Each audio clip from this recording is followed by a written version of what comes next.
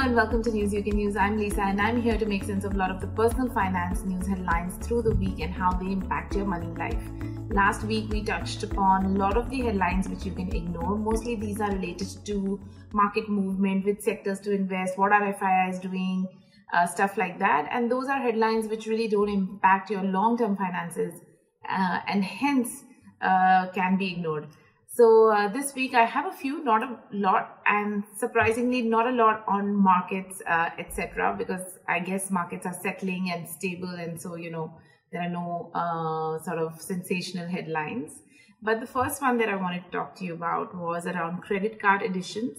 Record high loans hint at pickup in consumption now, which is great for the economy. Maybe if consumption is going up. And you might think that's great. I'm a credit card user as well, and this is going to be, and I'm contributing to this consumption in the economy. However, credit cards and loans used for consumption can be detrimental if you're not paying back on time, if you're paying interest, or if you're piling up too many of those kind of loans. Be careful. Don't necessarily have to put consumption on loan. Spend what you have, what you can. If you are using a credit card, then make sure that you repay on time. Don't get carried away by being able to buy on a loan, because ultimately if you keep doing that, then it will impact your personal finances more negatively than positively. Okay, the other thing is around fixed income investing this time. It says investors turn to T-bills, Gsecs as banks delay deposit rate hikes. So we've been talking about this delay in deposit rate hikes.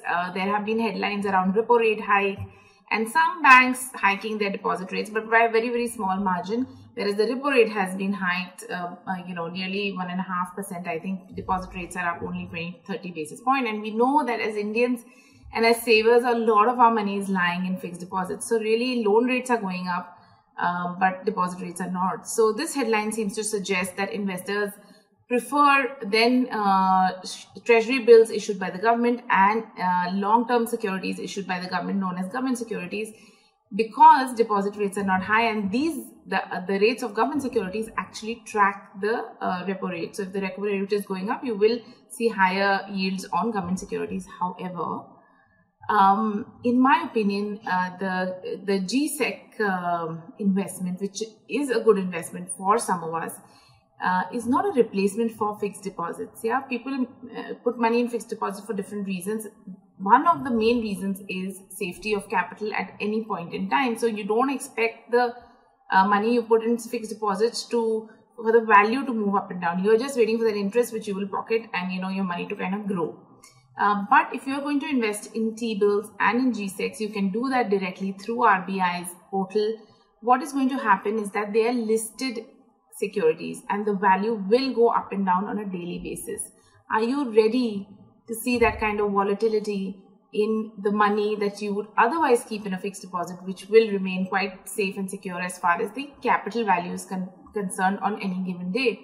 Gsecs can actually make for a great investment for somebody who wants to have it as part of their long-term debt allocation. But the important thing is that if you are buying Gsecs are for a specific tenure. So if you're buying a 5-year Gsec or a 10-year Gsec, then you must remain invested for the entire period.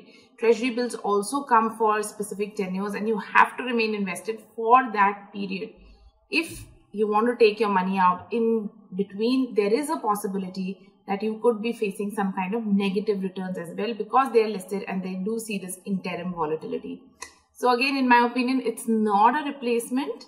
But you can think about building an allocation to Gsecs as an alternative in your debt portfolio and not having everything in fixed deposits. So that is a possibility.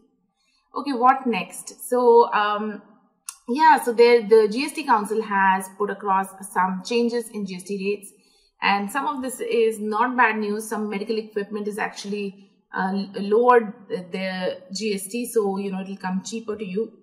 But a lot of it is not good news. Firstly, your pre-packaged food is going to become more expensive as GST has been hiked. Then certain small things in your bank checkbook issuances will have that higher GST as well. But more importantly, food again. So there is a GST hike from 5% to 18% in machinery used to grind grains, to sort out fruits and vegetables, to do that kind of work, those kind of machines. So what's going to happen is your processed packaged food is going to become more expensive because GST has been hiked to 18%, which was earlier 5% to 12%. Along with inflation, this kind of hike in GST is probably going to affect your grocery bill quite negatively. So keep an eye out for how that is changing over the next few months. Your grocery bill, that is, how that is changing over the next few months. So the GST news is important to your money because it will affect rather directly, even though it's called an indirect tax. Okay, so the last thing I want to talk about is the tax which is going to be effective on cryptocurrencies. Anything above a transaction of rupees 10,000 will attract a 1% tax deducted at source. That can be quite negative for people who are trading and transacting in cryptos, because you don't want that immediately that money will go away. Anyway, the returns are so volatile. On top of that, if 1% is deducted immediately, it can be quite a dampener. So that is coming into effect from 1st of July. If you're a crypto investor, trader, etc., then keep an eye out for that. It's not clear how it will be executed, whether the exchange will deduct it or how it will be done, but that is something definitely to watch out for in the coming week. Okay, that's it from me for now. Stay tuned to News You Can Use for more sort of unbundling of personal finance news headlines. Thank you for watching.